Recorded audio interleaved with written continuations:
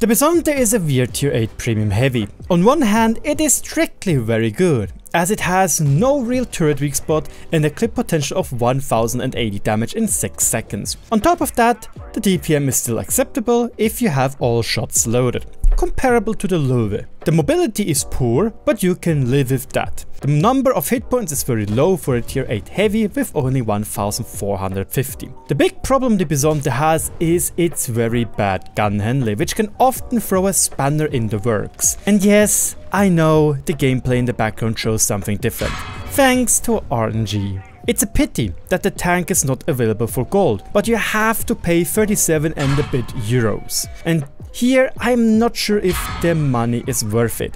Thus I advise against it, although the tank is good. Just that the Skoda T56 is better, which you can get from the loot boxes right now.